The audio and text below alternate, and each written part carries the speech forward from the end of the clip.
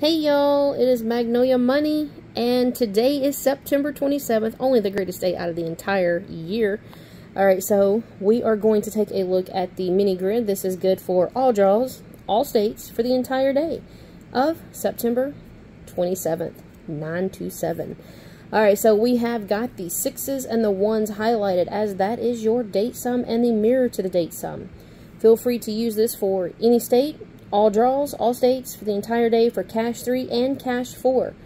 Alright, we do notice that the 3s and 8s are definitely a dominant set of digits that are running through the board here, as well as if you mirror that over just right, you would have the 927 going that way, but it's also right there.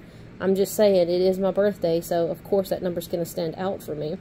Alright, but in all seriousness though, guys, do use the mirror system as needed based upon your state's hottest digits, coldest digits, or potentially which digit may roll from your previous draw. Use that as a guide to get you to your next hit. You can find your previous hit on here in any mirror form that will also help you out. So say, for instance, if your hit basically was primarily right here, and it touched these two 6s and 1s, but did not touch over here, then this would be the area that you would more specifically look at for your next hit. Same thing as if it falls over here, touching these two 1s, versus over here, then this would be your primary section to be watching for. So those are a couple of different things. You can always feel free to backtrack by viewing the previous videos, seeing how they fell for that day, and then studying the pattern how your state falls within this workout. Alright guys, that's it. I hope you all have a wonderful day. Thank you so much for stopping in, and I will see y'all soon. Later, y'all.